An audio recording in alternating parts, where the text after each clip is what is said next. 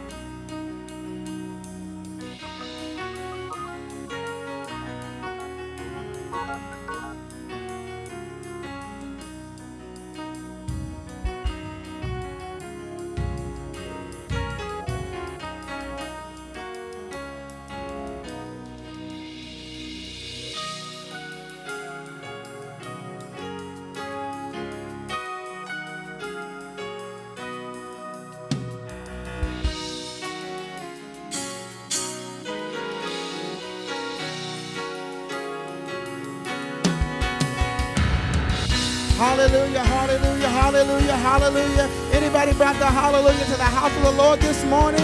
I dare to lift your voice and give him glory. I dare to lift your voice and tell God thank you. Father, we bless your name, Jesus. Father, we give you glory for your great and your greatly to be praised, oh God. From the rising of the sun to the setting of the same sun.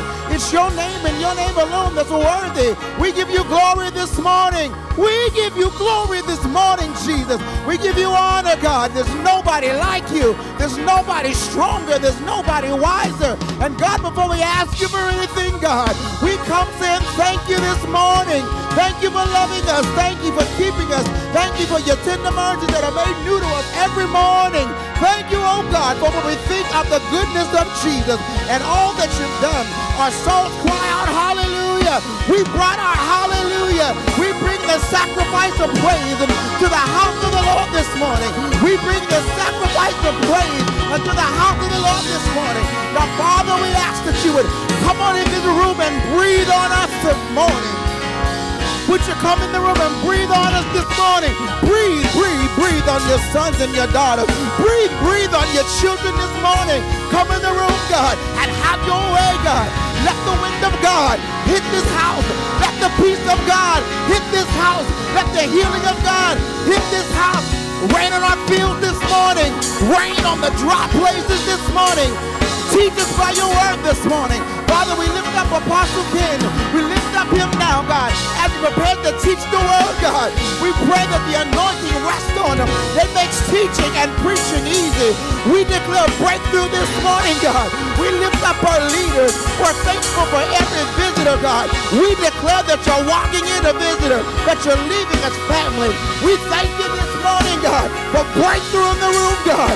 We pray now, God, that you will let your word fall and change it forever. That you will let your word go forth and change it forever. We bind all distractions now. We bind everything that would try to hinder the move of God this morning. We come against anything that would try to stop the flow of God. We ask now that you would reign here. We ask now that you would reign here. Reign, reign, reign, reign. Reign, reign, rain, rain. Rain, rain, rain, rain. Let your presence fall. Let your power fall like rain. Rain on our dry places this morning. We shift the house with our praise. We shift the house with our worship. We bring the sacrifice into the house of the Lord. We bring the sacrifice into the house of the Lord. Anybody thirsty this morning? Anybody hungry this morning? Anybody say, God, I need you. It's in you that I live. It's in you that I move. It's in you that I have my being. So now we ask that the fire of God would meet us in this room. Now we ask that the fire of God would fall in this house, God, in the name of Jesus. Throw your weight around this morning at the 11 o'clock hour. Throw your weight around and fall on your people. Throw your weight around and meet every need. Because when you come in the room, God, we know that you bring with us everything that we need. So we ask this morning once again that you would reign here. Rain on our fields, rain on our dry places. Go to those places, God. Shine the light this morning from the lighthouse. Shine on us this morning. Illuminate those places by your word. Illuminate those places by your word. Pluck up everything that's not like you. We declare this morning healing. We declare this morning breakthrough. We declare this morning salvation. We declare it. Somebody's in need of a breakthrough, and we declare breakthrough in the house. We declare breakthrough in the house. I dare to put your hand on your heart and declare breakthrough. Breakthrough in the minds. Breakthrough in the minds. Breakthrough in the minds of your people. Breakthrough in the emotions of your people. Breakthrough this morning. Break out, Spirit of God. We declare it. We declare it. We declare it. Somebody's hungry. Somebody's hungry. We jump in the river of healing. We jump in the river of breakthrough. We jump in this morning. We declare healing, breakthrough, and deliverance, and it shall not be otherwise. Somebody said, I come with a mind to get my healing. I come with a mind to get it. What we need is in the room this morning. What you need is in the room this morning. I dare you to lift your hands in this house and receive it by faith. We reach up and grab it this morning. We reach up and grab it this morning. We reach up and grab it this morning. And before we go into worship, we say, have your way here, Jesus. Have your way here, Jesus. Have your way here, Jesus. Have your way. Have your way in our lives. Have your way in our minds. Have your way in our hearts. Have your way this morning. For you said, let this mind be in you. That's also in Christ Jesus. We thank you for the word that's going to heal our mind.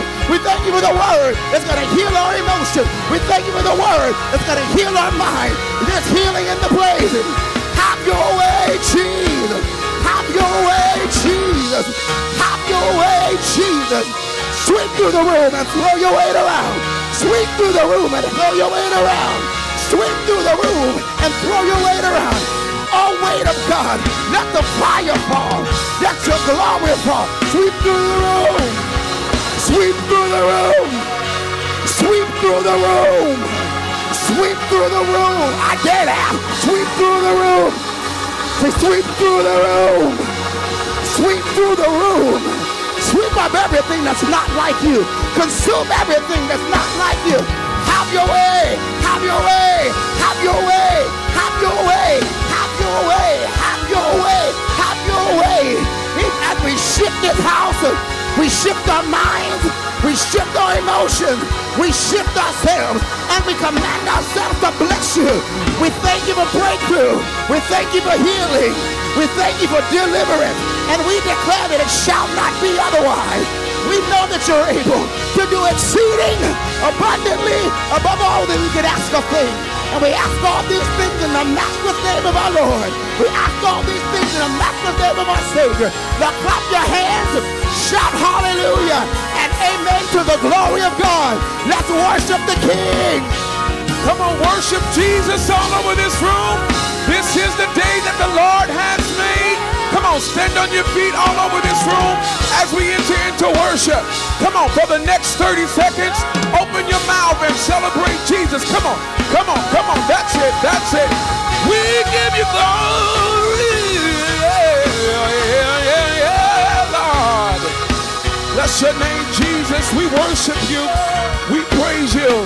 Now put your hands together all over this room and give your God a praise. Come on. Let the people of God give God glory. Come on, stand to your feet as we enter into praise and worship. If you really love Jesus, do me a favor. Hug 3 people and tell them, good to see you this morning. Welcome them home. And put your hands on it. Put your hands on it. Come on. Y'all know what time it is. Come on.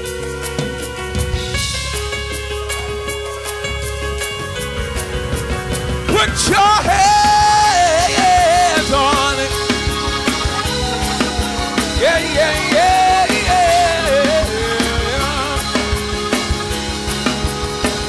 We make you bigger. We shout your name. Yeah. We make you bigger. We shout your name. Everybody lift it up. Make you bigger. Hey. We shout your name. We make you bigger. Make you bigger. We shout your name. One more time. Your name. We make you bigger. Make you bigger. We shout your name. We shout your name. We make you. Make you bigger. We shout your name. We shout your name. Sing as we love on you. Say receive our love. Come on, church. Receive our love. As we shout your name. Your name.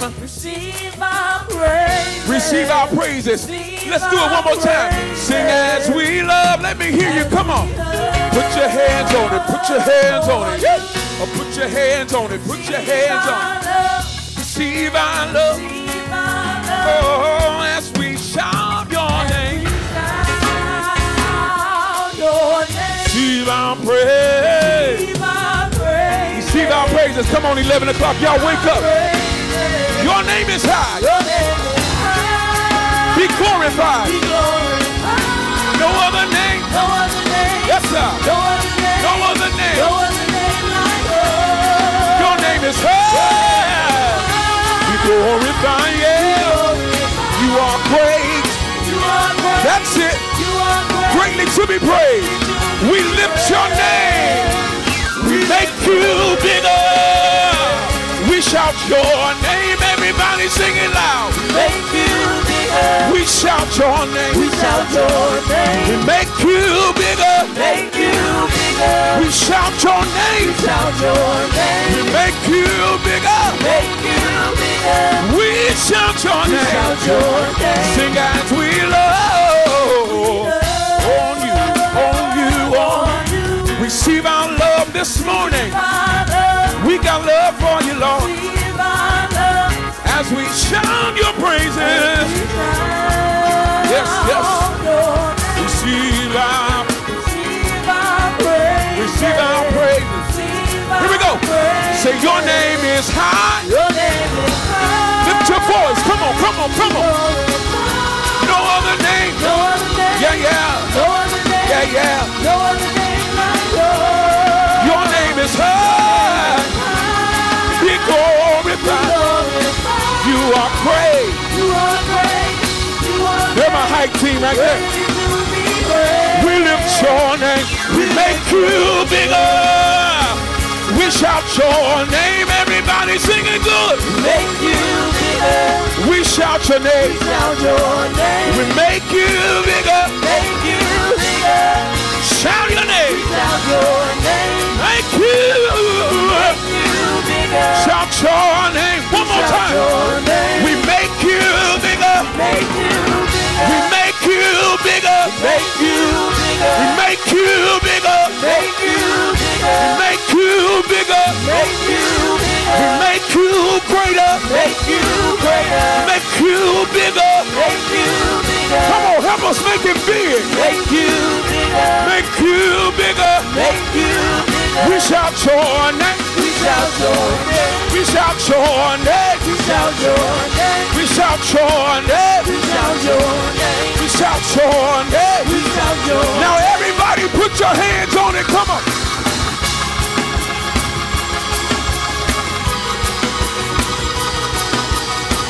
Come on, I don't hear your hands. Come on. Clap your hands. Come on. Come on.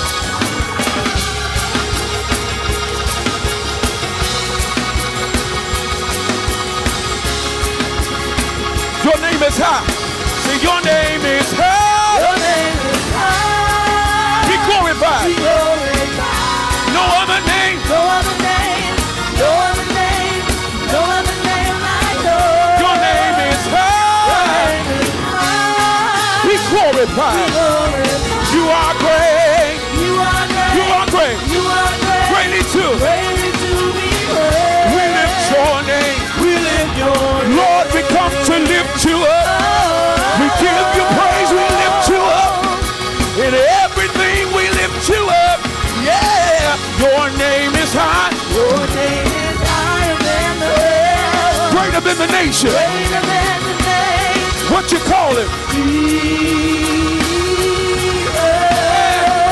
Say, Lord, we come to lift. Lord, we come to lift you up. We give you praise. Give you praise, we lift you up. In everything. Everything we lift you up. Yeah. Your name is higher. Your name is higher than the heavens. Greater than than the nation. Greater than the name. We come to call him Jesus.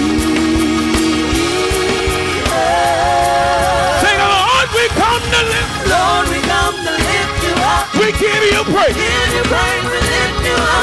Everything. Everything we lift you up. Yeah, your name is high. Your name is higher than the name. Greater than the nation. Greater than the name. We call him Jesus. Y'all help us out.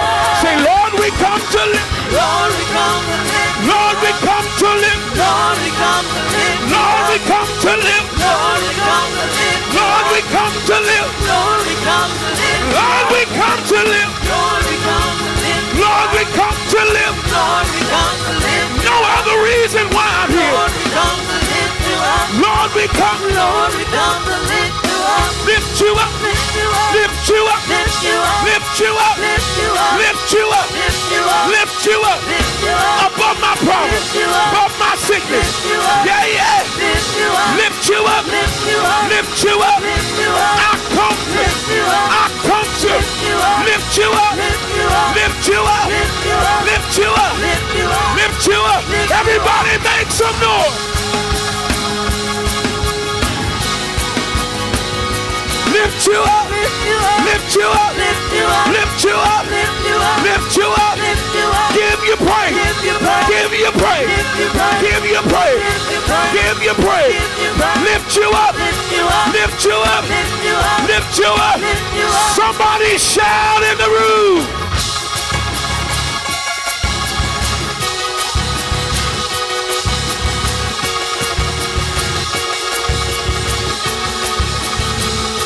Lift you up. Lift you up. Lift you up. Lift you up. Lift you up. Lift you up. Sanctify. Lift you up. Be lifted. Lift you up. I'll draw Lift you up. all men Lift you up. unto me. Lift you up. Lift you up. Lift you up. I come to do it. Lift you up. I come to do it. Lift you up. I come to praise you. Lift you up. Lift you up. Lift you up. You got a reason. Lift you up. You got a right. Lift you up. Lift you up. Lift you up.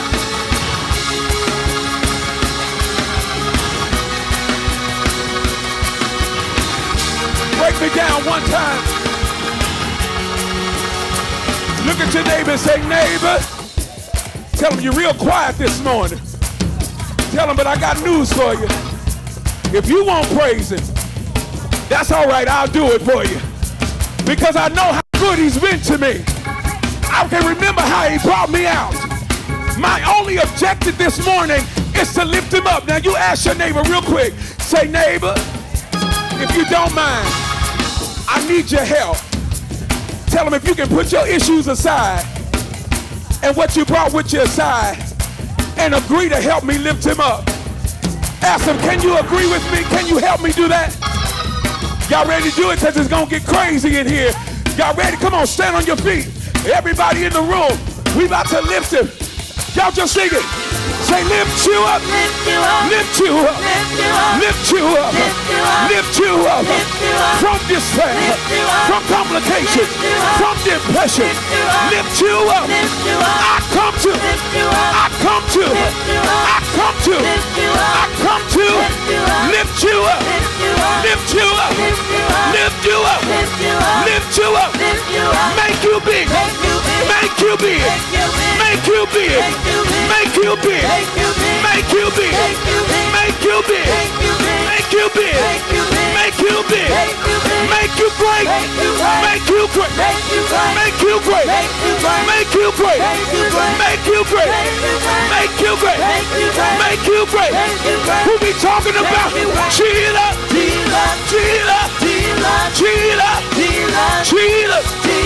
Somebody lift it. Jesus. Oh, your name is high. Be glorified. You are great. You are greatly to be praised.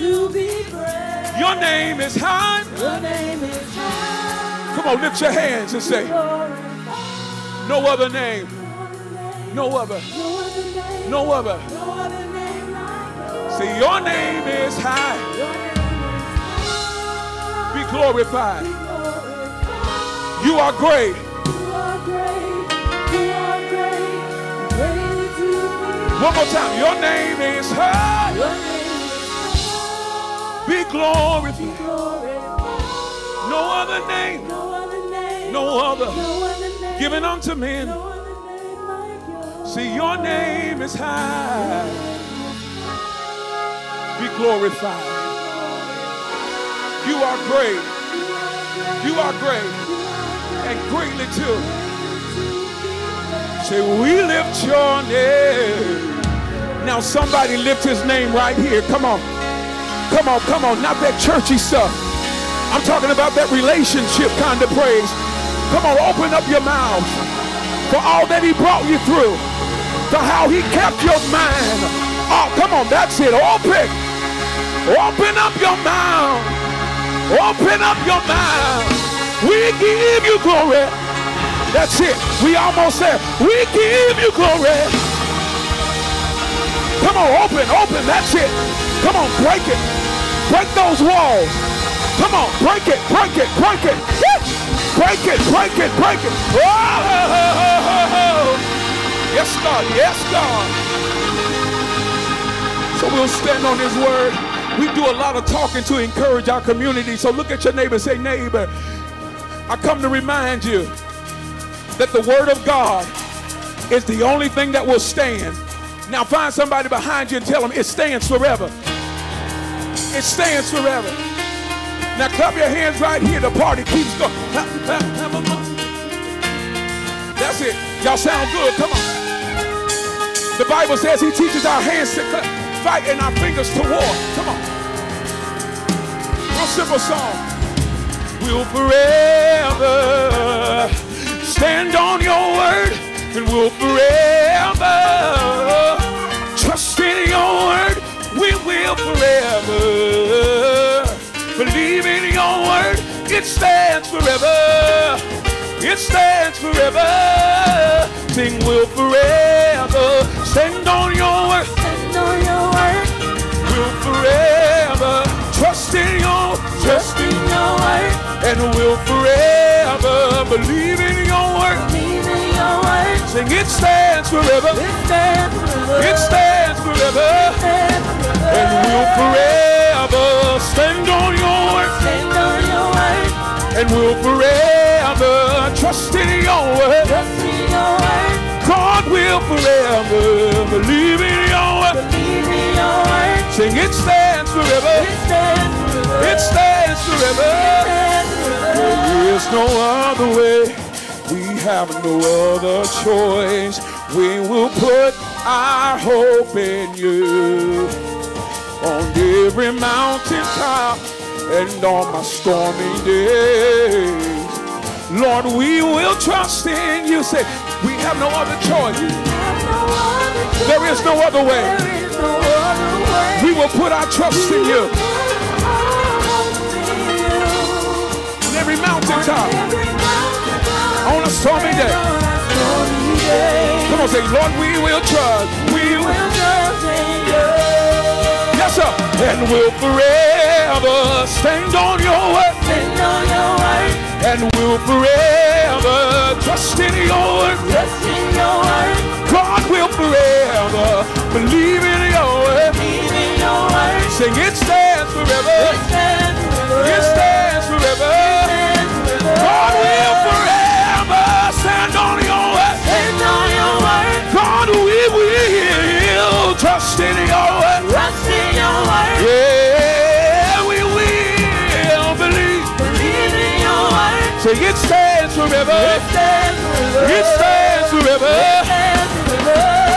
Yeah, we will stand on your word. Stand on your word. Anybody out there trusting in Jesus, trust in your Trust in your word. Yeah, we will believe. Believe in your word. Sing, it stands forever. It stands forever. It stands forever. It stands One more time. forever. We'll forever stand on your word. Stand on your word. And we'll forever trust in your word. Trust in your word. God, we will forever believe. Believe in your word. Believe in your word. Believe in your word. Believe in your word. Believe in your word. Stand on your word. Stand on your word. We will stand. Stand on your word. Standing on the promises it. Stand on your word. Jesus. Stand on your word. Stand on your word. Stand on your word. Stand on your word. Stand on your word. Stand on your word. Stand on your word. Stand on your word. Stand on your word. Believe in it. Believe in your word. Believe in your word. Believe in your word. You said that I'm the head Believe in your word. and not the tail. Believe in your word. I'm above and not beneath. Believe in your word. I believe. Believe in your word. I believe. Believe in your word. Believe in your word. Believe in your Say word. you are the word. You are the word. You are the word. You are the word. The rock of my salvation. You are the word. Yes, you are. You are the word. You are the word. You are the word. You are the word. You are the word. You are the word. I'll trust your word. I'll trust your word. Say, I'll trust your word. I'll trust your word. Say, I'll trust your word. I'll trust your word. Say, I'll trust the word. I'll trust your word. But you gotta know it to trust it. Say, I know the word. I know your word. I know the word. I know the word. In the beginning was the word. I know the word. And the word was God. I know the word. And the word was with him. I know the word. Be not weary I know the word. in your doing. I know the word. I know the word. I know the word. Yea, though I walk I know the word. through the valley of the shadow I know the word. of death, I'll fear. I know the word. I know your word. I know the word. I know your word. I know the word. For our record I know the word. that the present suffering I know the word. cannot be I know the word. You are the word. You are the word. You are the word. You are the word. You are the word. You are the word. Stand on your word. Stand on your word. I will. Stand on your word. I will. Stand on your word. Stand on your word. Stand on your word. Say you are the word. You are the word. You are the living word. You are the living word. You are the living word. You are the living word. You are the living word. Somebody this morning, I stand on your word. Even promise that your word is true. I trust you when I can't trace you. I trust you when I have no other recourse. I stand on your word. On Christ, the solid rock I stand. All other ground is sinking. I dare not trust another. Come on, lift it up one more time. I come, I stand on your word. Stand on your word. Stand on your word. Stand on your word. Stand on your word. I will. Stand on your word. Stand on your word. Stand on your word. 'Cause you are the word. You are the word. You are the word. You are the word. You are the word. You are the word. I know the word. I know the word. I'm the head and not the tail. I know the word. I'm above and not beneath. I know the word. I'm a lender, not a borrower. I know your word. I know the scriptures. I know your word. He shall hide me I know your word. under the shadow I know your word. of the Almighty. I know your word. Be not weary I know your word. in well doing. I know your word. For in due season I know your word. you shall reap I know your word. if you faint not. I know your word. Study to show I know your word. yourself approved. I know your A word. workman needed not. I know your word. You gotta know the word. I know your If word. you're gonna stand the test, I know your word. the test of warfare, I know your word. you gotta know the word. I know Tell him, your word. you are the word. You are the word.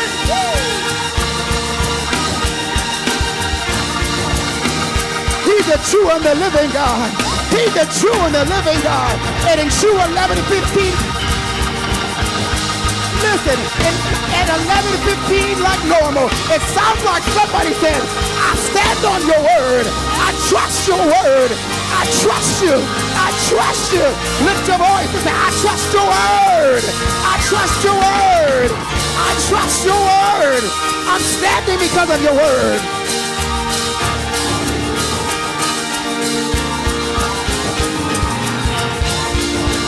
You are the living word. Oh.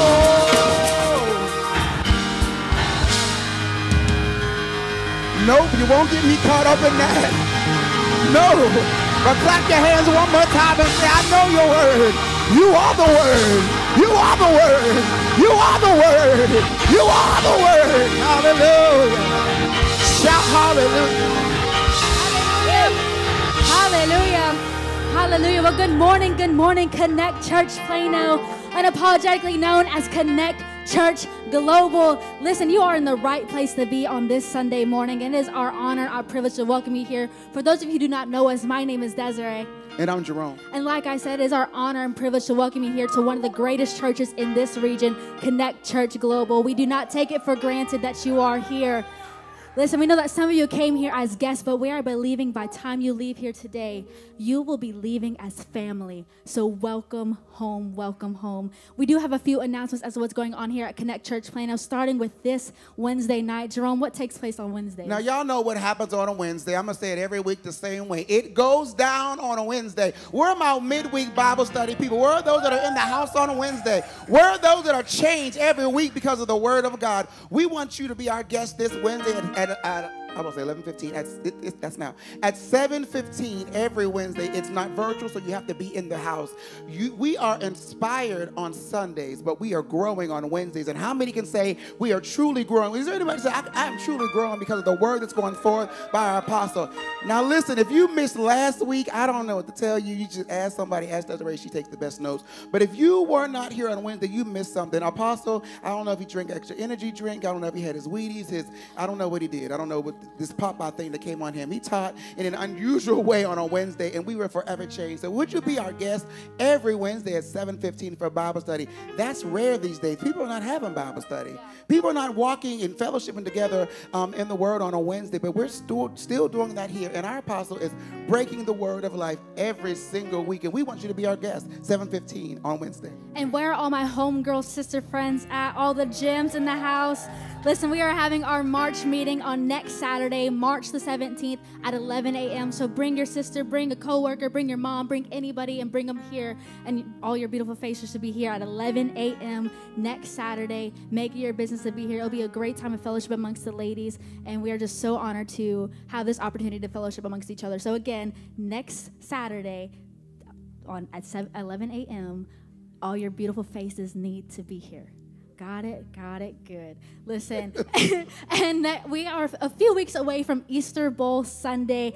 Listen, make some noise for that. Easter is a big deal here at Connect Church Plano. We call it our Super Bowl Sunday, so forget the NFL. Come and celebrate the true risen King here with us at Connect Church Plano. We are having 3 services, and we are believing God that 600 faces will be walking through those doors, and that 100 lives are going to be saved. So listen, make sure you make it your business to be here on Easter Sunday. But with that being said, we need help. Would you please? We need help. We need help. I don't know if you heard me, but I said 600 faces are going to be walking through the door on Easter Sunday. So we need volunteers. So if you are looking to volunteer in a particular ministry, make sure you go inside the app and sign up using the volunteer sign-up sheet. Make sure you do that. And we do have a volunteer meeting on this Tuesday at 7 p.m. You do not need to leave the comfort of your home. It will be via Zoom. So make sure you're in the app for that information as well. Now, where are all the dancers at? Where's the people that say, I'm a dancer, I love to dance, it's what I do? So, y'all, they shy. Pastor D wants y'all to know she's about that life. Where are the dancers? Where are those that say, we see you? Well, those that say, I would love to dance. I wish there was a dance ministry. I want to just do what I do, however I do it. We want you to know there's a liturgical dance meeting directly after the service with Brother Chris and Sister Danny for all those that are interested. So this is your opportunity to say, listen, I might want to hold a flag. I might want to do whatever it is. I think Aaliyah was pop locking earlier. I don't know if they're going to do that. But whatever, however it happens, however it goes down in the house, we want you to know that there's a meeting directly after service with Brother Chris, Sister Danny. If you would meet them with Brother Chris and Sister Danny, if you would raise your hands. There's Brother Chris, Sister Danny somewhere. But there's Brother Chris right there. If you would see them directly after service if you're interested in that. Also, Sunday school. Now, this is another one that's really not happening everywhere, y'all. We still have Sunday school. We still have Sunday school. Many of us are where we are because of Sunday school. Man, maybe we were drugged, man of God, but however it happened, we still, maybe that was just me, we still went to Sunday school, and it's happening here at Connect Church Global. Sunday school at 8 a.m., and we need you to be there.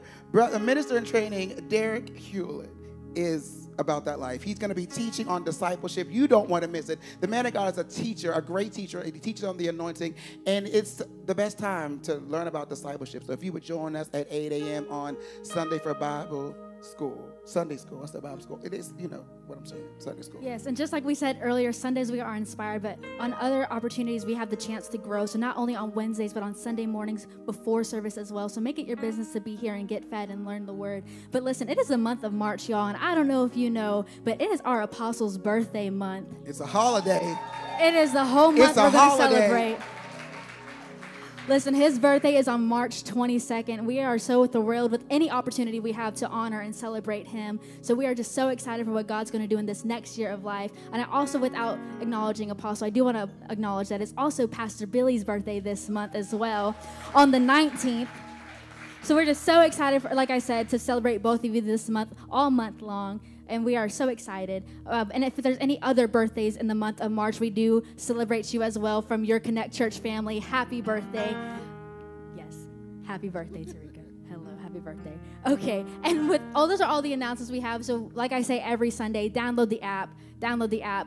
Download the app. Do not miss anything going on here at Connect Church Plano. Get in the know, create a profile, and do not miss out. You can get it in Google for my Android users. You get it in Apple. You get it in Amazon, Roku. Get in there and get in the know. Without further ado, we're going to pass it to the angel of this house, our apostle, Ken Bennett.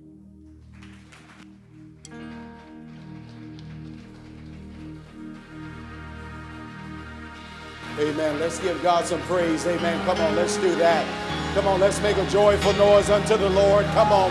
Come on, celebrate God. Come on. Hallelujah. Amen. Amen. Praise God. Are you glad to be in the house of the Lord one more time? Amen. Are you glad to be here? Y'all, I'm just thrilled to see what God is doing in this church and the lives of his people. Can you help me celebrate God for Pastor D, Dr. Dana Bennett? Amen. She's in the room. We bless God for her. She is going to, I'm going to ask to solicit your prayers. She's going to be traveling to Holland this week. Amen. Praise God, in the Netherlands, and doing the will of God there. So if you all could be praying for her as she travels this week. If you want to support her, be a blessing to her, put some on her hotel or let her eat good, just holler at her, get her Cash App information, and be a blessing to her. Y'all mind doing that for me? Amen. Praise God. Listen, I'm excited to go with you guys in the word of the Lord. I do want to just make one special announcement. Where are all my men at? Where are all of my men? Amen. We failed to make mention that I guess it's just two of us in the room. All right, cool. It's cool. Monday night, meet us for Monday night will be our men's bold men discussion. We have it every, is it third Monday? Fourth? Is this the fourth Monday? What is this? Oh, okay. Well, I think we missed last month, which is why we moved it up this month. Got it. So meet us on Monday night to be a part of that. Y'all all right? Amen. Put your hands together for that, please. Please. Thank you. All right. I'm excited to go to the word of the Lord. We're going to find ourselves today over in the book of Matthew. Today we start a brand new teaching series called Breaking Bad. Somebody shout, we're going to have to break up with bad. And so this month, this teaching is really designed to speak to some of the cycles and habits that are going on currently in your life that could be hindering you from getting to where God ultimately wants you to be. As we began to pray about this teaching series, actually months ago, we planned it a couple of months ago, unbeknownst to me that God very often sometimes will set up the room to be able to receive the instruction of that hour. So today, here's what I want to do. My objective today is I need your mind in this moment. Look at your neighbor and say, hey, neighbor, we need your mind in this moment. Come on, say it again. Hey, neighbor, we need your mind in this moment. This is so important. I need your mind in this moment because of where God is taking you and where you're headed. You can't let your heart get you in trouble. Amen. Somebody shout, I can't let my heart get me in trouble. So I need your mind this morning as we go into this conversation over the next several weeks. We're going to be unpacking several areas of your life that we're going to have to break those bad habits out of the way so that this can be the year that you have been praying for, that this is the season that you've been praying for, that God can really, really exalt himself in your life like you desire for him to do. Amen. And so let's go to the word of the Lord. Matthew chapter number 7 is where we're going to find ourselves today. Matthew chapter number 7. Matthew chapter number 7, we're going to be at verses 15 through verses number 20. Matthew 7, it is our custom to stand out of respect for the word of the Lord, reading of the word of the Lord. If you don't mind doing that, we're going to read together in concert, if you do not mind. Matthew chapter number 7, verse number 15 through 20. If you got it, say, I got it. All right, praise God. Matthew chapter 7, verse number 15 through 20. We're reading from the ESV translation of the Bible. I'd like for us to just read it together. I may drop out, but you continue to read in concert. Ready, read.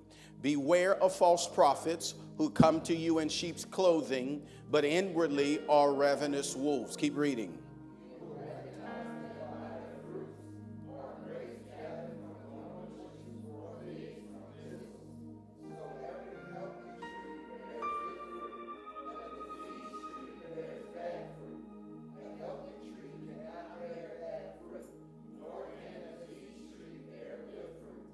Every tree that does not bear good fruit is cut down and thrown into the fire. Thus you will recognize them by their fruit. You find that same statement in verse 16. You will recognize them by their fruit. So today, if you don't mind, for the time in which we have together, I want to have a conversation about people habits. Everybody shout, people habits. Come on, say it again, people habits. For some of us, we are addicted to people. We're addicted to people. We are addicted to a certain type of people. Hence why we probably are dealing with as much people drama as we're dealing with today. But prayerfully, with the help of the Holy Spirit, we're going to help you get delivered from the wrong type of people. Shout amen. Amen. Take your seat in the presence of the Lord. This morning, as I mentioned, we start a new teaching series entitled Breaking Bad.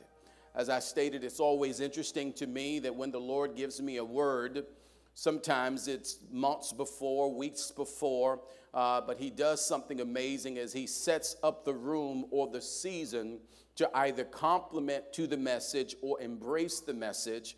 And so I received text messages from someone yesterday after I had just trying to finish putting the final touches on the message on yesterday, and then talking with a few others over the last couple of weeks. I know that this is the word of the Lord for this season as we prepare you for where God is taking you. Everybody shout, I'm going somewhere. Say it again, I'm going somewhere. Come on, say it again, I'm going somewhere. When you know that you're going somewhere, it also means you have to be aware of the people who are going where you're trying to go. Amen, somebody. And so last week we talked about two important elements to the Christian journey. The first element we talked about was salvation. Everybody shout salvation. Salvation, salvation. The Bible says, for the wages of sin is death, but what? The gift of God is eternal life. John 3:16, for God so loved the world that he what? Gave his only begotten son, so that whosoever would believeth in him would not what? Perish, but have everlasting life. If you confess with your mouth and believe in your heart Jesus is Lord, the Bible says you are what? You will be saved. So somebody shout, I got to get saved. I got to be saved. So salvation is important. Salvation is the act of being saved from the penalty of sin and its consequences by placing our faith in Jesus Christ. So we're made righteous by faith in him. Second element in the Christian journey as it relates to your development is discipleship. Everybody shout discipleship.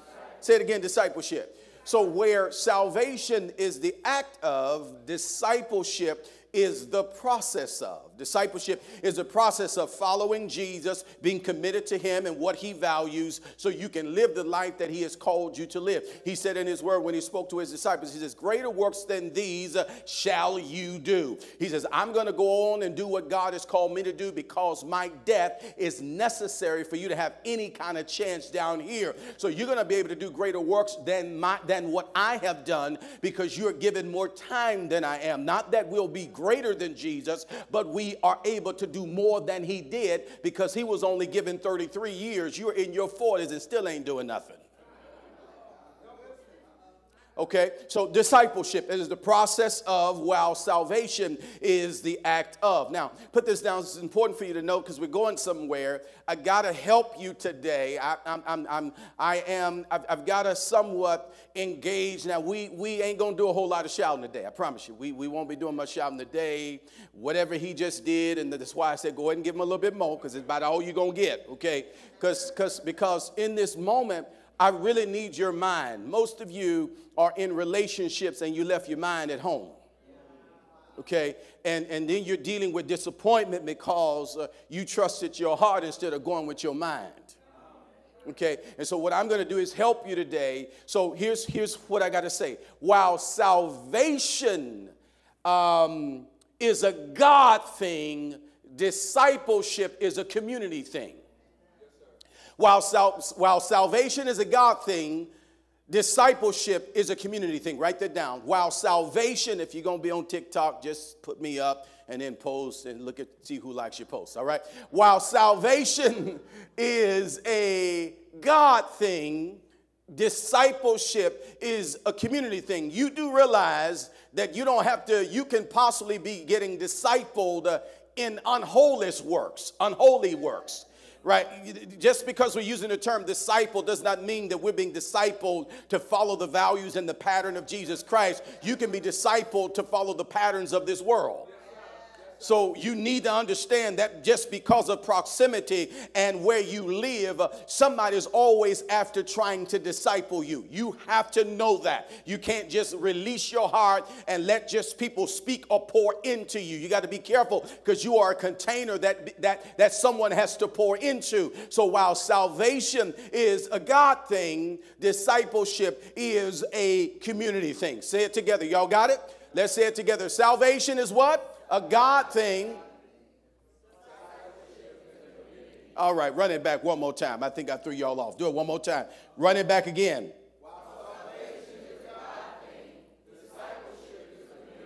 This brings us to an important insight. You need to know that effective discipleship thrives in community. Yet I have discovered a common struggle, Dr. Dana, that I find among the Christian faith. Many of us are stuck in a cycle of trying instead of training. Many of us are stuck, I'm going to say it again, in a cycle of trying, and God never asked you to try. He says you must train. So this is part of your issue is you have given yourself a pass to just keep trying. And trying is not enough. Training is crucial. This is why when Peter says in 2 Timothy chapter 2, he says, study to show thyself approved. A workman needed not, rightly dividing the word of truth. That's training. Because Paul is talking to Timothy, helping his spiritual son to understand that if you're going to speak on God's behalf, you need to be a professional. That there must be professionals in the pulpit to handle the word of God. So he says you're going to have to train. You're going to have to be scholarly. You're going to have to be an apologetic. You're going to have to bring your mind to the stage. Because if you don't bring your mind to the stage, you're going to be very, very tempted to seduce people with your own thoughts and your own ideologies, presenting a gospel that opposes the gospel that I presented to you. And for some of us, we lack training. We lack training. See, I need you to understand, coming to church on Sunday morning is great.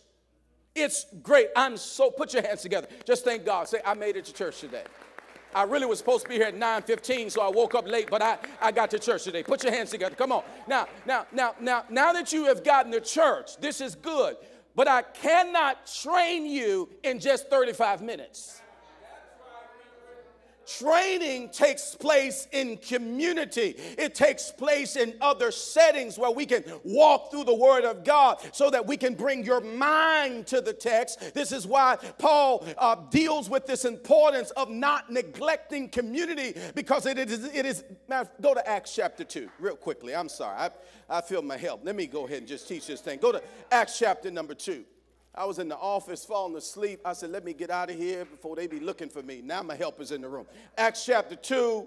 And I want you to look at verse number 42. You got it? Say, I got it. Acts 2 says, and they what? Devoted themselves to the apostles' teaching. You must understand that training comes through teaching and instruction.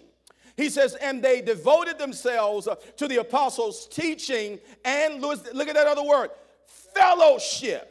Fellowship, koinonia, Greek word, to the breaking of bread. When he says breaking bread, literally talking about breaking the bread of the word. Man doesn't live by bread alone, but by every word that proceeds out of the mouth of God. So when you come to church on Wednesday night, we break the bread down.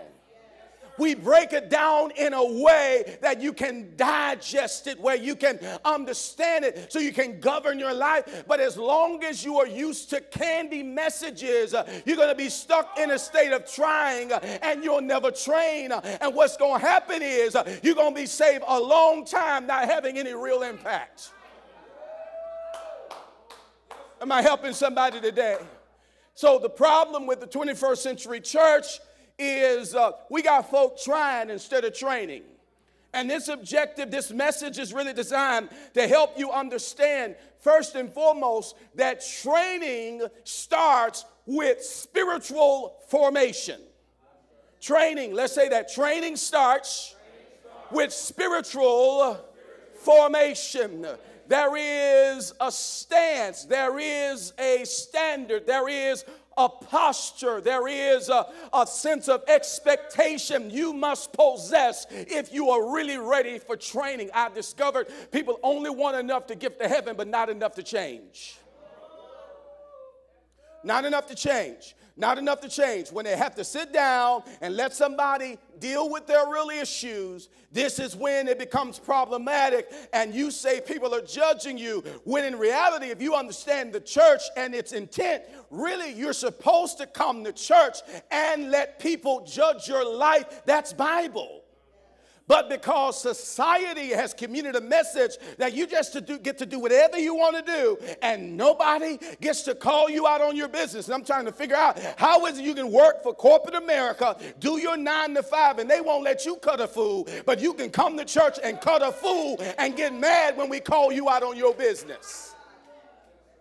That's training. See, when you're trained, you got to hear what's hard to hear.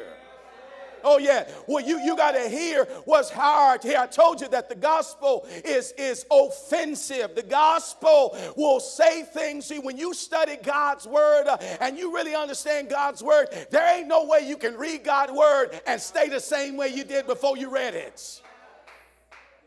Am I helping somebody? Somebody shout, I need training. Come on, say it again. I need training. One more time. I need training. So let's talk about spiritual formation. I want to give you this real quickly, and I promise you, if you just hang with me, I'm really getting ready to hook you up. I promise you, I'm getting ready to hook. Look at Jeff, he about to hook us up. About to hook us up. Matter of fact, the copay you was about to get. No, you know what? Go see your therapist this week. Give him the copay, but please see him, because you need a therapist and Jesus. All right, so you need both of them. So no, I was going to say just give it to me. No, because I don't want the call. Go to the therapist this week. I'm gonna just do it. This just free. Amen. Praise the Lord. All right. Glory to God. So let's start about the spiritual formation. All right. First phase of spiritual formation is salvation. Everybody shout salvation. Salvation. Say it again. Salvation. Salvation means in order for change to happen, you got to get saved. Okay? That's the first start. That's the starting line with spiritual formation. It's the start. Everybody shout, it's the starting line. You can't get in until you start with Jesus. You cannot get in until, look at everybody say, I can't get in until I start with Jesus. Right. This means you have to trust that what he did on the cross was sufficient enough to get you in. Now, as long as you're fixated on thinking you got to perform for Jesus, then it's going to be hard for you to embrace what Jesus has died for, because you think that your relationship with God is predicated on what you do when it's predicated on what his son did. This is why when Jesus ascended into the heavens, the Bible says that the veil was rent from the what? Top to the bottom, which means now you can come boldly to the throne of grace to attain help in the time of need. It is now because of what Jesus has done, you can come to God for yourself. But here's the thing, when you go, you got somebody you can use as a cosigner. Your cosigner is Jesus, which means you can leverage his positive credit up against your bad credit. Lord, help me today. So when God pulls the report, he don't see your report. He sees the report of a sacrificial lamb. Somebody shout, you got to get saved, though. All right, number two. This is a big one. We don't like to see this, particularly in church, which is amazing to me. You can't go and just take a top-notch position in the world and not be degreed, for the most part.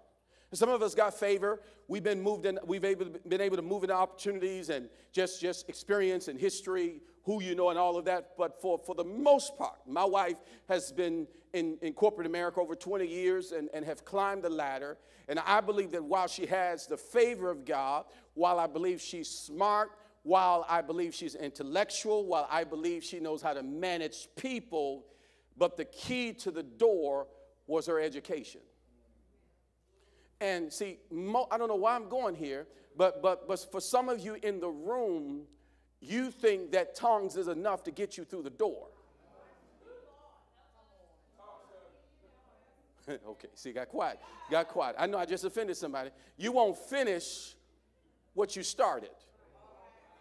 And you have to understand the way corporate structures are set up. They have investors they have to answer to. So when they put positions in place, they have requirements that say they must have this. Now, if the world requires that, I'm trying to figure out, how did you become an elder so quickly when you just got saved last week? I'm trying to figure out how did that happen? How are you apostle such and such making your own oil and you don't even know 3 good scriptures? Okay, so not only must one be saved, he has to be educated. I know, because you thought just being smeared in oil was sufficient enough. And you got a lot of people who've been smeared in oil and still don't know the word. Okay, so you got to be educated. This is where education takes place. This is where we can get in trouble. Education happens in a church community. You need a church home, because as long as you try to do your spiritual work by yourself, you have nobody to run that up against. Yes, sir.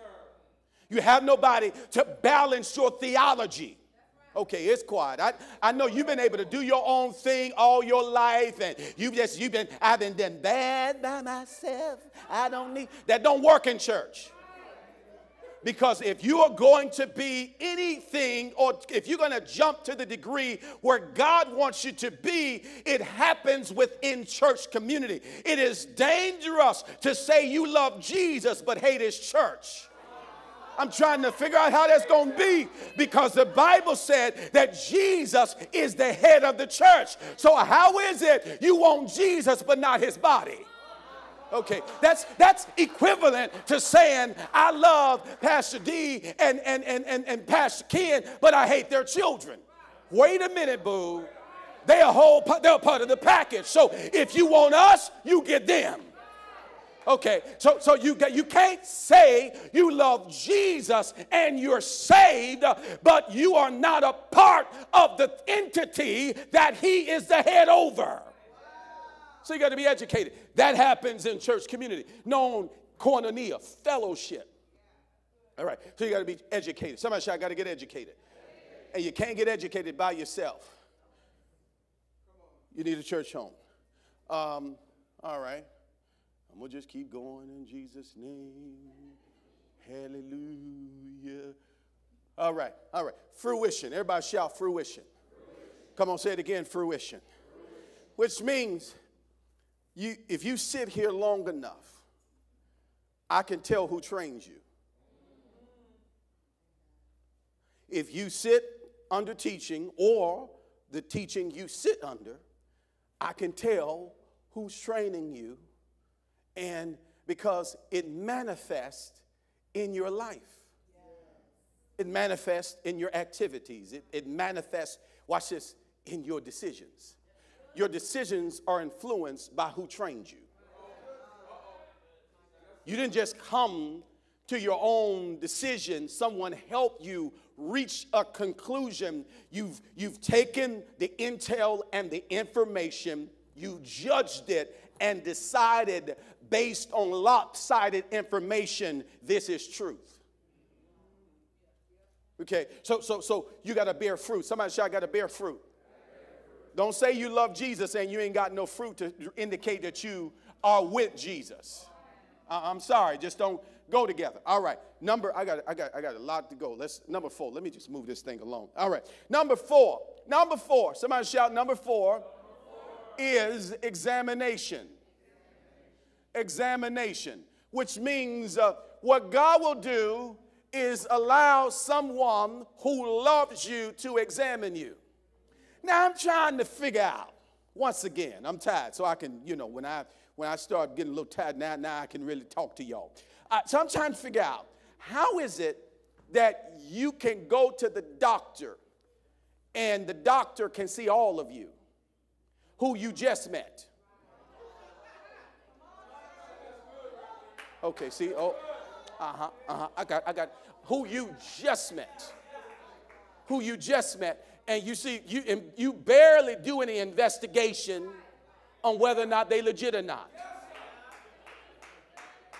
You go with the intention that because he's got a professional office, he's got a location, he got an assistant at the front, and he's got a doctor's coat on, that somehow he's experienced in dealings of sickness. So what you do is you get in the doc, I hadn't been feeling good, and you just start taking your clothes off. So I'm trying to figure out, wait a minute. If you can go and take your clothes off in the presence of a stranger, how is it that if I'm your pastor, how is it that if this is your church where you get education, that I don't know what you're dealing with? Okay, it got quiet. I tell the leaders all the time in this church, just so you know, you don't get fired for sin in this church. You get fired for lying about sin. I need to know all my kids. I know she did it. I know she did. But there is a relationship that we have. Y'all ain't saying nothing to me. Where they have disclosed intel and information that they trust me as a spiritual surgeon to handle. But here's what happens. Y'all come to church for prescriptions on Sunday and avoid surgery on Wednesday. And this is why you need a fix. It's because you just are tripping off of prescriptions when in reality the prescription is designed to anesthetize you for a season. But there comes a time where we got to do surgery so we can get that infection. Y'all ain't talking back to me. So you got, what's number 1? Salvation. Number 2, education. Number 3, fruition. Number 4, examination, which means you got to confront what's in you. You got to confront what's in you. We are not here to keep lying to you. You got enough friends to do that for you already. That ain't what we do. We're not here to just put lipstick on you and say, go out there and be great. That ain't why we're here.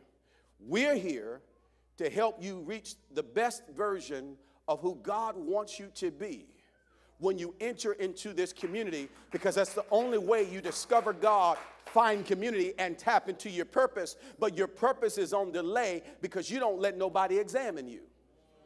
You're not in any women's meeting. You're not at a men's meeting. You're not in a singles group. You're not in the couples group.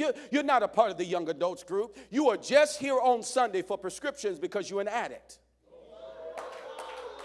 And this is just designed to get you high. But there comes a time when the high is over and you got to face the reality of your life.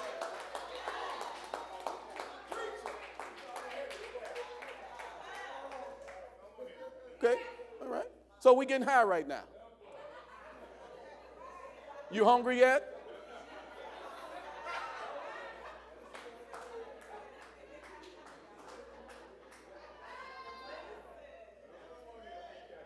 So number 1 is what? Number 2 is what? Number 3 is what? Number 4 is what? Number 5, operation. All right, operation. Now, operation means that after examination, we're now going to have to help get you to where you can operate in what you say you believe.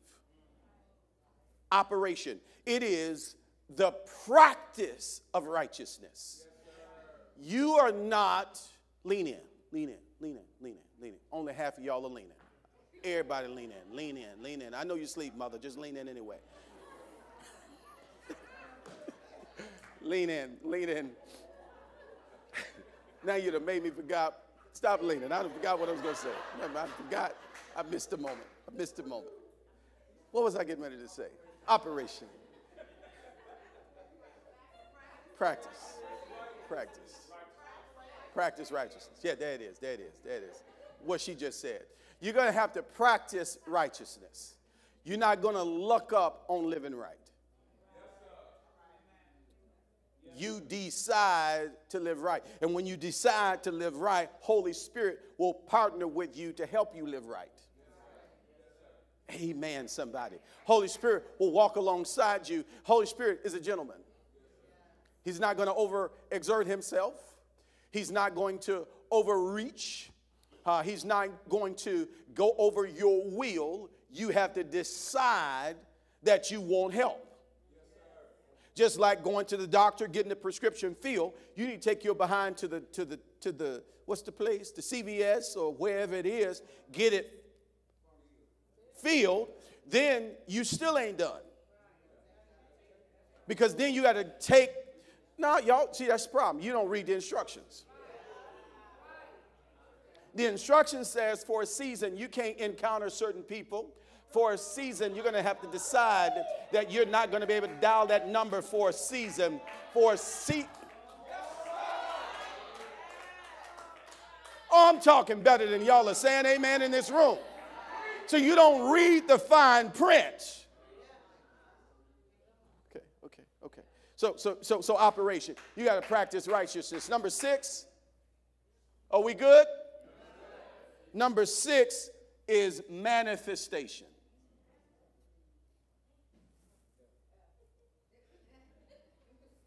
Amen. Just minimus. All right. Got it. Manifestation. Tired. I got to move on. Manifestation. Minimus. Okay. You got it. Minimus. That's a word we just made up in church today. Minimus. All right. Manifestation. It is you must represent him or represent him in a notable way. Okay, when you get saved, educated, bear fruit, confront what's in you, operate and move into operation, then quite naturally it's easy to produce fruit. Does that make sense? Because of my relationship with Christ, because of the time that I spend with God, because of the seasons where I'm in, I don't have to wait to January to go on a consecration. No, because I know me, I know when too much flesh is in the way. So like Paul, I put my flesh under subjection and say, okay, flesh, since you're being a little too carnal, what we're going to do is we're going on a fast. And we're putting the flesh under subjection because you're living in this world. Paul said there's no way you can live in this foul world and not come in contact with some kind of sin. And so because you know that, then you got to put yourself on a fast. You got to put yourself in consecration. You have to tell yourself, I'm stepping back for a season. You got to say, I can't talk to you for a season because you're influencing my will, and I got to follow the will of another, and that will ain't your will, it's his will. So I got to put myself.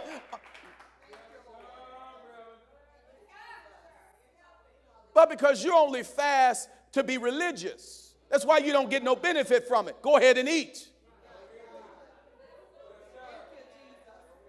Am I helping you today?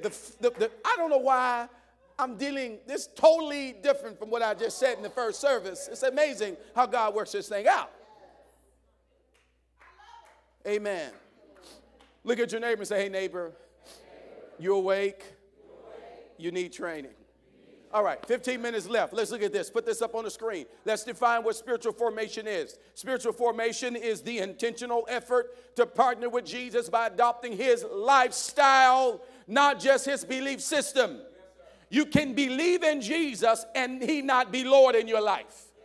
Which is why confession, he says, you must make him Lord and Savior. We have enough faith to believe that he saved us, but not enough faith to believe he can change us. So you must believe not only in his belief system, but you must also adopt his lifestyle. His lifestyle, not just his belief system, but his way of life, his truth, in order to let him form us into a particular shape, into Christ-like love. Somebody say, I just want to look like Jesus. Say again, I just want to look like Jesus. All right.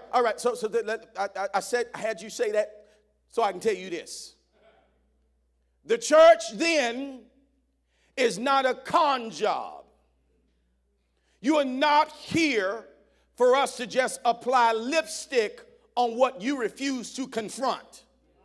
Because here's the truth. Step 1 and 2 are, right, put this in your notes. These two are experiential.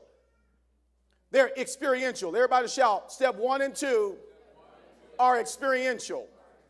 One more time. Step 1 and 2 are experiential. Now, step 3 through 6, this is where y'all get in trouble, is relational. Okay, we're going somewhere. Just work with me for just a few moments. Step 1 through 6 is predicated on who's in your life. I'm going to say that one more time. Step 3 through 6 is predicated on who's in your life. The problem with modern Christianity, particularly within a westernized context, our society emphasizes personal faith at the expense of communal faith, which suggests that you don't need nobody to walk with you. Personal faith means you can be saved and not have a church. Personal faith means you don't have to have nobody in your life that you can be accountable to. Whereas communal faith is designed, this is why we check on you, because we want to see your face, because we can only discern so much through text message. So when you walk through the doors of the church, Pastor Billy can look at you in your face and tell that there's something off. And then through community, we encourage, build up, edify, glory to God, and help you get on the track where God wants you to be. But as long as you're trying to be a single project, working on yourself, you'll never get to where God wants you to be. Question I asked Elder Deke many years ago, how that working out for you? How's that working out for you? Since you are a solo project and nobody can tell you anything, and because you're an only child, that's what you've been allowed to get away with. It's nobody has to tell you anything, when in reality, that's not what real life is like. We all have someone we must answer to. We are all under authority. Okay. So this is... Go to Matthew 7. This is where we at. I got 11 minutes. Jeez. Man. No, because then they're going to fuss that I took too long. So you got me in, whoever said you got me in trouble last week. I can't listen to you because I got in trouble in our staff meeting. I was too long-winded, all right? So amen. I got to be accountable too. All right. This is, as this idea of relational discipleship, step 3 through 6, it's purely relational. This is precisely where we land in the text, which is part of Jesus' Sermon on the Mount. Sermon on the Mount, found in the Gospel of Matthew chapter 5, all the way through chapter number 7, is one of the most comprehensive pieces in Christian literature and Jesus' teachings in the New Testament. It really does present the core of Jesus' ethical and moral teachings that are designed to lay a strong foundation for Christian discipleship and spiritual formation. When you examine the crowd that Jesus is speaking to, if you look at this Sermon on the Mount carefully and look at where he's located, he's got a diverse audience. He's got disciples, he's got seekers, he's got skeptics, and then he's got the simply curious. It is this setting, it is extremely important because it's not just geographical, but it is symbolic. It's symbolic because it's making a shift from the old covenant to the new covenant. From Moses receiving the law on Mount Sinai to Jesus reinterpreting these laws to redefine what it means to live out the laws in the kingdom of heaven.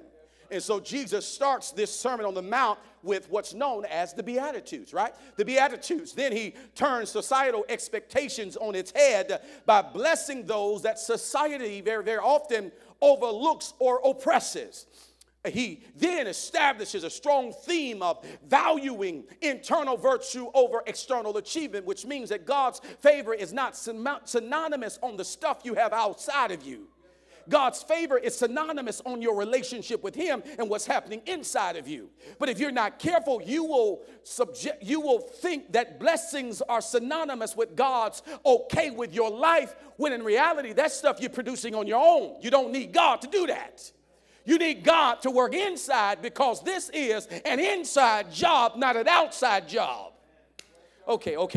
So this Sermon on the Mount begins with the Beatitudes, turning societal expectation. Then he establishes a theme of internal virtue by loving people you don't agree with. Like being able to do life with people who are in a struggle you used to be in. That's an internal virtue. So Jesus, as he moves through the essence of the law, moves through the essence of trust and prayer and judgment, he then culminates this powerful sermon on a lesson on relational discernment. If you read chapter 7, 15 through 20, you will discover that he lays the groundwork of everything that I just said, and then says, let's talk about your discernment with people. He says, because he understands that it will be people that determine what you produce. I can always tell where you're headed by who you hang out with. Okay. So Jesus gets through this thorough process, and this backdrop is crucial for really grasping what he's about to teach next. And here's what I got to say. Central to spiritual formation is the influence of people who you let enter your life and exit your life. Say that again. What is key to spiritual formation is who you let in and out. I'm going to say it one more time. What's key to spiritual formation is who you let enter your life and who you let exit your life. You don't recognize that as long as you're down here, you're going to have entrances and exits. And here's the problem. You get oppressed, and you get overwhelmed when you thought that an entrance was long-term when it was really short-term to train something in you, but you fell in love with a short-term relationship that you thought was long-term, and you didn't recognize that it was just there for a season, but because you was lonely looking for company, you didn't know how to decipher the difference between somebody who's short-term and long-term.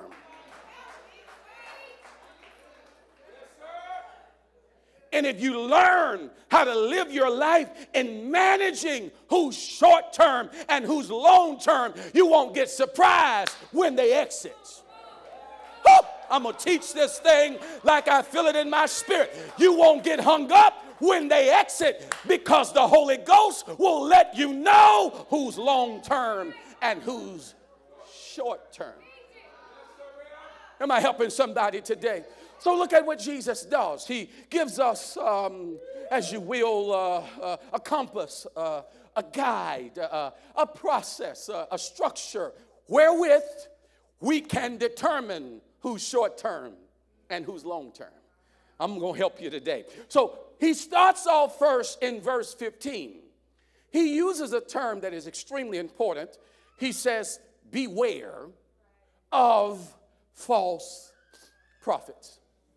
Beware of false prophets. And look at what he says. He reveals motive. He says, who come to you in sheep clothing, which means they are in disguise. They almost look like sheep. But if you are discerning and you look in a little closer, you got to look at their fruit and not their garments. Lord have mercy. But because you're so into labels and brands and you think he got money and you don't realize he broke anyway because you decided to judge at the outside instead of looking at the inside. He ain't paid nobody's child support. Y'all ain't saying nothing to me. They looking for him right now, but because he cute. He smelled good. Y'all ain't saying nothing to me. 4 divorces under his name. And you about to be the 5th one if you don't get your head in the game and wreck. Y'all ain't gonna talk back to me. Am I helping somebody today? We coming into that thirsty season. Y'all know how you get. Your belly's out, your back's out, your legs out. Y'all ain't gonna say nothing to me. Summertime is loading, and I'm here to help somebody today.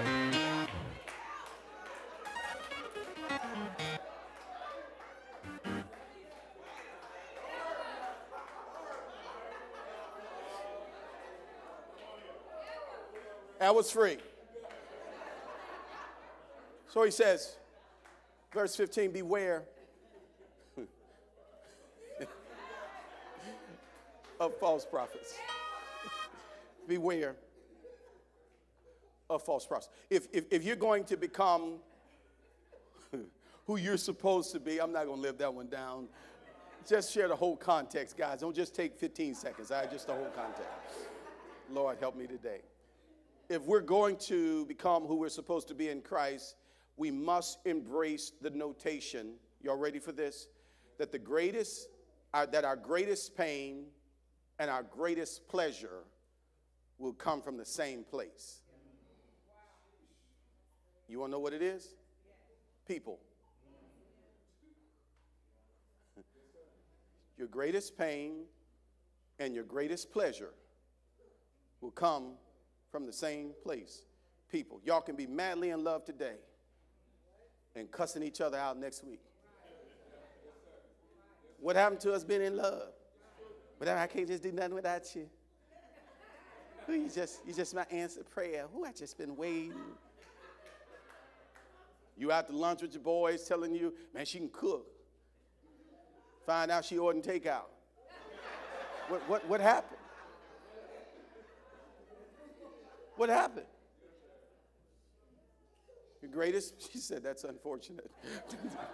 You got to do what you got to do. Pimp your ride, amen, in Jesus' name.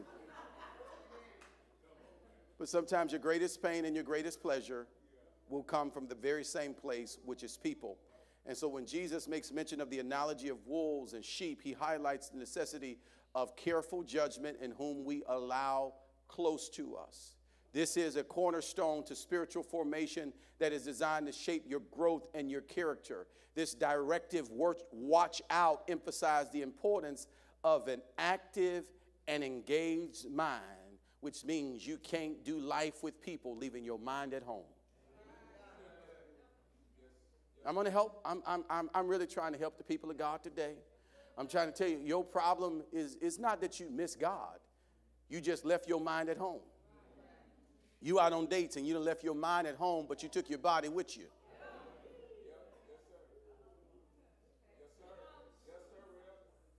And so sometimes your mind needs support. Be not conformed to this world, but be transformed by the renewing of your mind. And sometimes because you like the little games in your mind, sometimes you need to bring in communal support and say, hey, I'm going on a date with somebody I just met off of Swipe Left or whatever it was, whatever that website is. And just because his profile picture looks perfect, you find out he got false teeth.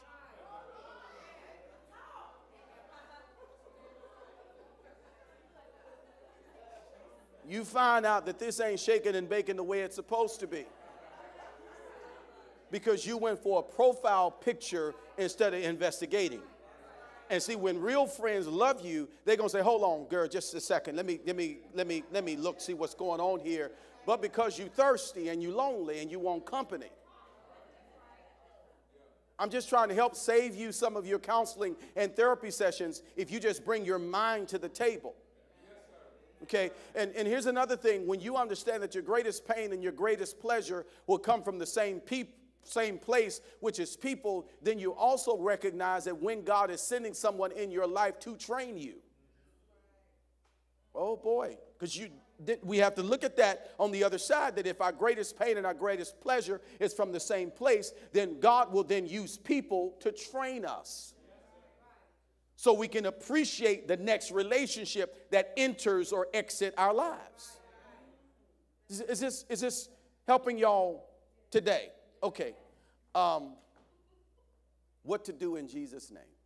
What to do in Jesus' name? All right. Give me 3 minutes. 3 minutes. 3 minutes. 3 minutes. 3 minutes. Okay. Go to 2 Peter chapter 1. 3 minutes, because I can't give you what I need to give you until I give you this. Okay. All right, I'm gonna work through it real quickly. 2 Peter, I think. 2 Peter chapter 1, verse 21. Look at it real quickly. He says, for no prophecy was ever produced by the will of man. Which means he's helping us understand that anytime God does a job, no one then just decide for themselves to speak on behalf of God. Everything that was produced, it was ordered by God. He says, so in this text, prophecy was never produced by the will of man. You can't take credit for what God has declared. He says, but men spoke from God as they were carried by the Holy Spirit, which means sometimes, especially false prophets, they can keep talking when God has stopped talking. He says, you got to let the Holy Spirit carry this thing through. And when the Holy Spirit is done talking, you stop talking.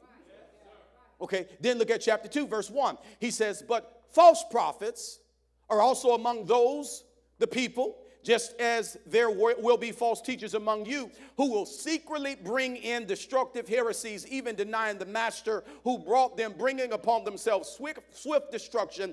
And many will follow, look at this, their sensuality, and because of them, the way of truth will be blasphemed.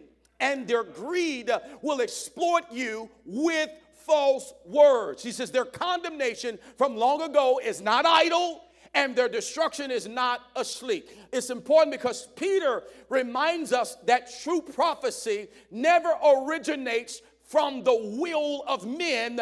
It is inspired by the Holy Spirit. And so what he does is he warns us of false teachers like their Old Testament counterparts who introduce destructive heresies and indulge in immoral behaviors, misleading people away from the truth. The problem for truth today, it's on a sliding scale. That's the problem. And I want you to understand that because truth is on a sliding scale, our culture is shifting standards. And this is important because what used to be modest, what used to be appropriate, what used to be moral, and what was clearly cut out there front and center is no longer so. And so society views on sexuality, violence, and greed is now increasingly fluid, often measured by what we like instead of what he said. And this is the entail and the motivation of a false prophet. A false prophet is looking to sway you based on what you want to hear. Am I helping you today? Does this make sense? Are y'all with me right now? So Peter's concern is that their denial of Christ's return and the judgment that it entails, along with the promotion of immorality and syncretism with other religious Greco-Roman cultures, has created a problem. When you look at Matthew 7, Pastor D, and then you look at 2 Peter chapter 2, you find something extremely important that you must understand when it comes to your walk of faith in God. Our impact in the world. Y'all ready for it? This is my final thing. This is my final thing. Our impact in the world, I'm going to give it to you, and we're going to pick this up on next week, is determined by IQ, EQ, RQ. Write that down. If we understand that our lives are determined by who enters in and out of our lives, then we need IQ, EQ, RQ. IQ, mental intelligence, the ability to reason. You know 2 and 2 ain't adding up. You know stuff, it just ain't shaking out. That's IQ. Then emotional intelligence, EQ. That's the governance of your emotions and the emotions of others in an effort to guide your actions towards an appropriate decision, EQ. Thirdly, RQ. That's relational intelligence. So when you have IQ and you have EQ, you need RQ. That's relational intelligence. And while Jesus does not explicitly use the term IQ, EQ, RQ, the essence of his message does encapsulate the need for a holistic approach to relationships, recognizing that it's not just what people say, but what their actions reveal about their character. Is this making sense today? I'm going to give you the definition of RQ, and then we close in right here. Relational intelligence is the ability to discern if someone should be a part of our lives and what place they should be occupying. I'm going to say that one more time. Relational intelligence is the ability to discern if someone should be in our lives, and if they are, where do they belong? The problem is you treat everybody the same. You give everybody the same access. Lord have mercy. When you really look at the life of Jesus, he treated everybody the same, but not everybody had the same access. Lord Jesus, help me. You gotta align people accordingly. Okay, verse 16, he says, you will recognize them by their fruit. So verse 16 says to me, and I know this might be difficult for those of you in this room to hear, but although everybody should be loved, look at your neighbor and say, I love you. Come on, tell him again, I love you. Then tell him, I value you. Come on, say it again, I love you and I value you. But let's be honest, I don't know you. I don't know you. Since I don't know you, then I have the job of discernment to properly categorize you in my life, which means when people enter and exit, they must enter in with a tag in your mind. You gotta tag your relationships, because any relationship that is untagged will create a miserable mess for you later. And that's the problem for some of you in this room, because you wanted people, because you wanted company. You didn't properly tag people. You thought they were long term when really they were just short term. So you gotta have IQ, EQ, and RQ. This week, as you go back out there into the world and you meet new people. As a matter of fact, you ought to do the job today, going through your phone, all your contacts, and just say, God, where do they belong? Where do they belong? You're going to have to, and this is important. The reason why we're having this critical conversation today is because more is coming to you. But if you're not careful, you will be giving what you should be holding on to the wrong person. And the wrong person will come take and not reciprocate. Am I helping you today? So somebody just say, Lord, give me RQ. Come on, say it again. Lord, give me RQ. Lord, I know we grew up together, but the season has shifted. I know we best buds. I know we homegirls. I know we work together. I know, but for where God is taking me, we're going in two different directions. You notice RQ even between Moses, Abraham, and Lot. RQ demands that Abraham, although he had a problem with RQ, because when he was told to leave his country, his kindred, take nobody but your family, your wife, but Lot went with him. which means there are going to be people who attach to you like a leech and then make your life miserable. And you're trying to figure out, why is there no joy? And I'm going to help you next week. That's why you got to come back, be on time, because I'm going to help you define the categories you need in RQ. But there are people who are only got one intention: to drain you dry. Drain you dry. Make your life a living hell. Ain't got no joy. Your stress goes up the moment the text goes through, but because you need to be needed. Because you need company, because you need to practice your gift, you entertain somebody who don't even respect your gift. Oh, Lord, look at y'all looking at me, look at you. You got to get RQ. Stand to your feet all over this room. I want to pray for you. I pray this helped you. I pray this is the word you needed to hear, because some of you all said to yourself, I think I'm going crazy. I think I'm going crazy. I don't know how I missed it. I thought I heard God. I thought this was it. And you discovered it's a counterfeit. It's a counterfeit. It's something portraying to be something that is really not worth. And when it's time to cash it in, you're on your way to jail. Because you are not discerning enough to know the difference between the two. And I'm here to tell you today, church people, we love everybody. We're called to love everybody. But if you really, really look at the life of Jesus, you find that he categorically placed people. And from those places, he was able to serve them. Your problem is you got distant people who need to be close, and you got close people who need to be distant.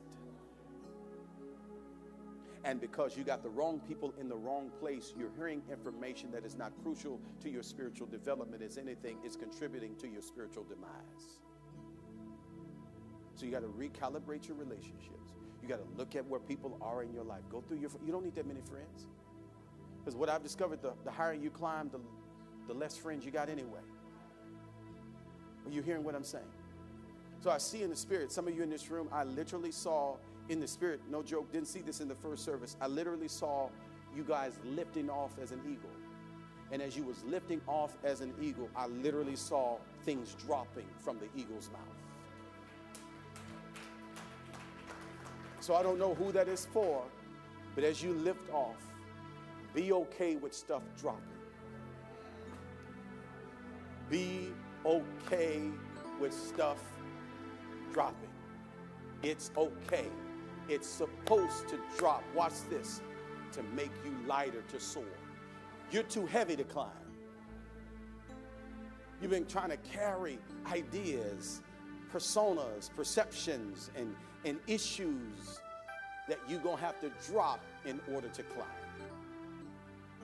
There's a reason why they weigh your baggage before boarding the plane. Because they know the capacity of the plane, and they don't want anything to hinder the plane from getting to its ordained destination. But because you need people to climb with you, you need company. And I'm trying to tell you, you're going to have to do weight assessment and weight management to see, are you too heavy? Doesn't make them a bad person. It just could mean they're too heavy for you and your capacity in this season. That's not an absence of love. No, that's discernment. Because here's the thing, the worst thing you can do is bring somebody close that you don't have the time to mentor and nurture. And then you drop them, and then they become injured by you now. But when you don't know your capacity, when you don't know your own personal limitations, when you don't know what you can and can't have, you got too much, you got bills, you got children, you got a marriage, you got this and the third that's on your mind. How are you trying to be a counselor to all of your best friends? For a season you can't, it doesn't make you a bad person. It just means now is not a good time. It's not a good time. And that can be your response. It's not, just practice and say it. It's not a good time. That's it. That's it. No further explanation necessary. It's not, I just got laid off my job. It's not a good time. I just suffered a devastating loss in my family. It's not a good time. It's okay. It's not, I'm going through a divorce. It's not a good time. I'm struggling financially. I love you, baby, but it's not a good time. It's okay to disappoint somebody else at the expense of your peace.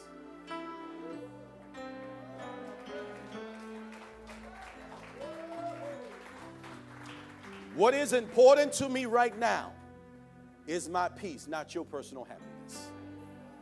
Which means I may have to say no today just because I need peace in my life. And if we all got to a place where we worked on our independent individual relationships and reassessed what we can and cannot handle, we probably wouldn't need prescription meds to go to bed at night. I want to pray for you. Every eye closed. Father, in the name of Jesus, thank you for your word. Thank you for your Holy Spirit speaking to us in a way that is extremely clear that we recognize your voice. There are people in this room, various seasons of their lives. God, I don't know the integral content or the issues that reside in their personal circumstances, but Lord, you know, because you know all things. So Father, in this moment, I pray for your people. There's people in this room dealing with all kinds of issues, relational issues, grief, suffering, sickness in their physical bodies, sickness of loved ones. God, let us do a recalibration, a reassessment of our capacity so we can serve in this season at an optimal level. I pray in the name of Jesus, God, that this word would be brought near, front and center of their lives this week, that they would be reminded of this truth, Lord God, that you give them relational intelligence. So, Father, I pray for your people today. You know where each and every one of them are. There's some in this room, Lord God, that have relationships that disappointed them and they decided that they would no longer do church or people. I pray that you heal right now in the name of Jesus, that you would touch right now in the name of Jesus, that, Lord God, that this would be the last day that they make a decision to not do people, but Father, they will muster up the courage, muster up the faith to know, Lord God, that it is not good for man to be alone. So, Father, I pray in the name of the Lord Jesus that, God, that you would begin to touch, that you would begin to heal, that you would begin to fix, that you would begin to just download in their spirit who belongs close and who needs to be distant. So, Father, in this moment, as we worship for just a few moments, I just want you to get it on your mind. Just worship for just a few moments. Come on. Just worship as the Lord speaks to you. I just want you to worship in this moment and ask God to show you, just show you who it is. Come on. I'm going back. I'm moving ahead. I'm here to declare to you, the past is over. All things are made new. Surrender my life to Christ. I'm moving, I'm not going back. I'm moving ahead. I'm here to declare to you, the past is over. All things are made new. Surrender my life to Christ. I'm moving forward. It's got to be your language. It's got to be your language. Forward movement. Forward movement. Come on. Come on. You got to decide this. Yeah. Yeah.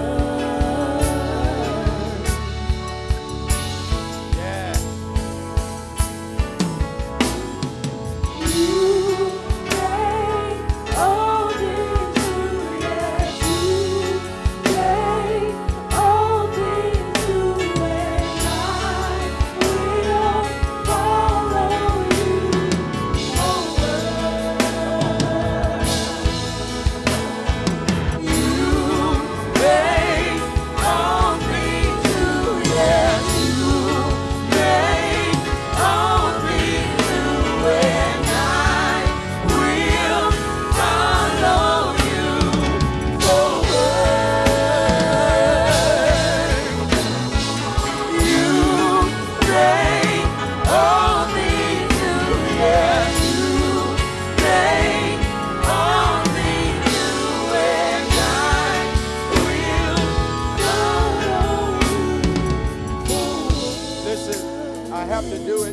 way I just heard it. There's somebody in this room, your challenge in relationships, that you don't have the right people in your life to walk alongside with you to help you discern the truth from error. And in this room, as I mentioned, we all need community. It's the only way we're going to survive relationally.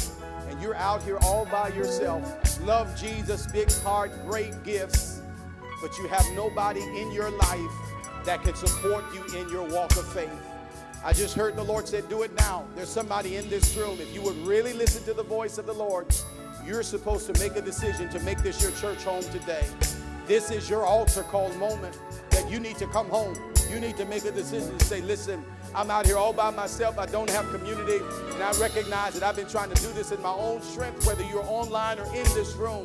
We want to open the doors of the church and extend Connect Church as an opportunity where you can come home. If the Lord is speaking to you at this precise moment, I want you to get your belongings and I want you to get your stuff, and I just want you to come down to this altar so we can receive you today as family. Will there be one? Will there be one in this room? If I'm talking to you, get your belongings, make your way down to this aisle. You know I'm talking to you. If that's you, come. That's you, come. There's one. There he is. There's one. There's one. Wow. There's two. And where are the others? I'll wait. I'll wait. Don't leave church without me. Don't leave church without me.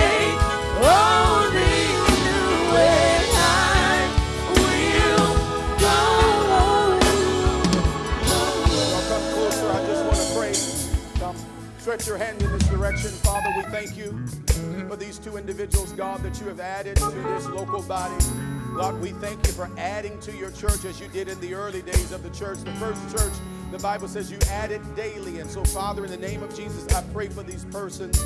I pray, Lord God, for their journey. I pray, God, that you would use us, Lord God, to show them who they are in you, Lord God. The season of loneliness comes to an end because they now have community. So, Father, we celebrate you and we give you the praise and the awesome opportunity. We thank you for the privilege of doing life with these individuals in Jesus' name. Will you all leave your seat and come and love on these individuals? Come, Jesus, come, wherever you are. Come. Yes, you make all things new, and I will follow you forward. You make all things new, yes, you make all things new, and I will follow you.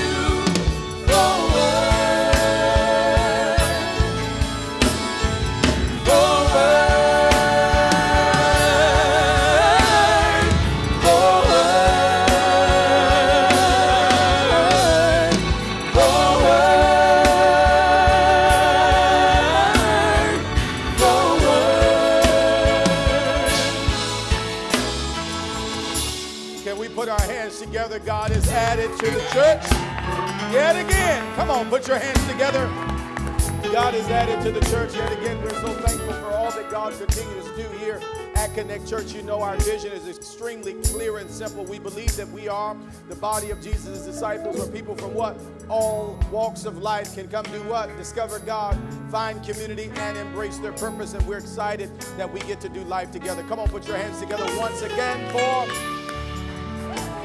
God continues to do. Listen, in this moment, we have an amazing weekend coming up that is approaching Easter Bowl Sunday, Easter Sunday. Can we thank God? Easter Sunday, we're believing 600 people. Come on, 600 people will walk through the doors of this church on Easter Sunday over 3 experiences. You have 8:30, 10:30, and 12:30. We all have to adjust to make room for God adding and growing this church. And so, listen, I want to ask you to partner with us. We want to take this time. We're moving into an area of worship through giving. This is an opportunity where we can commit our tithe, give our offerings. I also want to make mention that in 1 week, last weekend, can we put it up on the screen? Our objective for the Heart of the House seed was we were believing God to raise $20,000. We're over our halfway mark. Can we give God praise for that? $12,600 has been received. If you have not been able to partner with us, there are things that we want to do specifically in the area of evangelism. We want to evangelize this entire city. We want to make it the funnest day for our children ever. Praise God. So they have their own unique worship experience, game trucks for the young adults. It is going to be a tremendous weekend. But the only way we do what God has called us to do is through your financial support and partnership. So I'm asking you, this is above your tithe and your offering. Help us make Easter Sunday the biggest day of the year where we can evangelize the city of Plano, Texas, and reach this entire county for the glory of God. If you believe that, come on, put your hands together and say, we're going to do this thing. We're going to do this thing. We're going to do this thing. And so listen, we want to take a moment first, receive the tithe. The tithe is the first 10% of your income. We don't tithe because we have to. We tithe because we get to. It is our response to the love of God. God demonstrated his love for us by sending us his son who would be a perfect sacrifice. So he gave him to us so that we can then enter into a relationship with him. Our response to that is that we commit the first part of our increase to him. The Bible says you cannot serve God and mammon. Come on, talk back to me. You cannot serve God and mammon. And so the way we put mammon in check is we start with God. We give him the first part of our increase and trust him with the rest. Amen. The Bible says that the first part is holy, the entire lump is holy. Praise God. So this is where we get our 10%. If you're going to be giving your tithe today, lift your hands so we can celebrate God for you in this room. Come on, let's thank God. Come on, let's praise God for these individuals who are tithing. If you're watching online, you can follow the instructions there at the bottom of the screen. You can give the various ways behind me or on the screen. Every other person, you can participate by giving an offering. An offering is simply a thank you of any amount to support the mission and the objectives of this ministry so that we can do what God has called us to do. That's the only way this vision takes place, if you do your part. Amen? So we want you, if you need an offering envelope or if you want to give through technology, the instructions are behind me on the screen. Every other person, help us, the heart of the house seed, sow your seed of a significant amount to help us reach our objectives, praise God, so we can make it the biggest day of the year. Amen. I want everyone to stand to your feet all over this room so I can pray over your gifts. Amen. Hallelujah. Hallelujah. I'll give you a minute. Did God move in a powerful way today? Amen. Praise God. He always has a way of giving us a word when we need it. Praise God. Lift those seed. I want to pray over it, Father. In the name of Jesus, we thank you for your word. Thank you for the opportunity to not only sit in this service, but God, we demonstrate our response to you by giving you the first part of our increase. Lord, many of us are in different seasons, but we will not let a season dictate our honor and trust in you. And so in this moment, we honor you with our gifts. We honor you with our tithes. We honor you with our offerings. There are those in this room who are sowing sacrificially to help us evangelize this city. I pray in the name of Jesus, your word is declared that you give seed to the sower and bread to the eater. God, we know that you said if we proved you in this area, God, that you would open up the windows of heaven and pour us out blessings we have not room enough to receive. And so, Father, I pray that your people walk in the full power of your blessing throughout this week. In the name of Jesus, we pray. Let the church say amen. There's someone in the aisle that's ready to serve you to your left and your right. If you have a physical envelope, they'll be glad to receive that. Can you put your hands together for all that God has done? Help me welcome to the stage Pastor Billy as he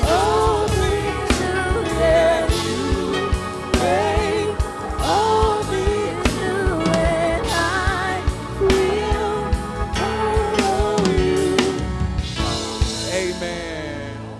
All hearts and minds are clear. Everyone standing. It's about time to go. Hallelujah. If anyone needs prayer, the elders of the church will keep the altar open. So if you need prayer, if there's something on your heart, something on your mind that you need someone to agree with you with, this altar will be open even as we dismiss and close out service. So our elders will be here for you. Amen.